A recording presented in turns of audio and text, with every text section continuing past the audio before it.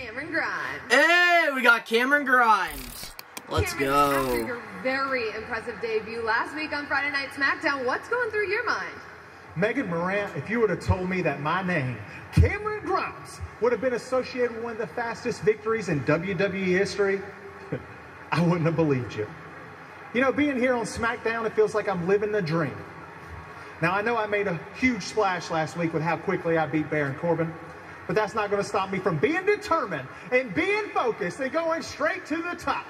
Actually, Megan, you know where I want to go? To the moon! Where do you want to go? I want to go to the moon!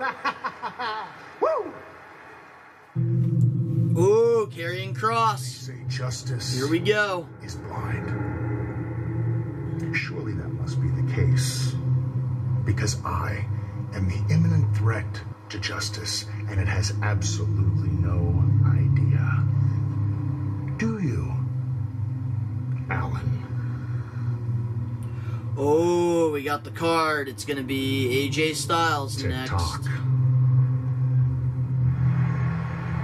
I want Karrion Kross to have a legitimate feud with somebody. Like, I feel like they're just going to have him and AJ feud all the way until Night of Champions. The Friday before Night of Champions, AJ is going to beat him, and then it's on to the next person that he's going to have to put over.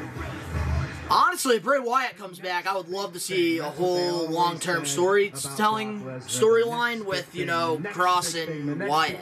I feel like that would be so good.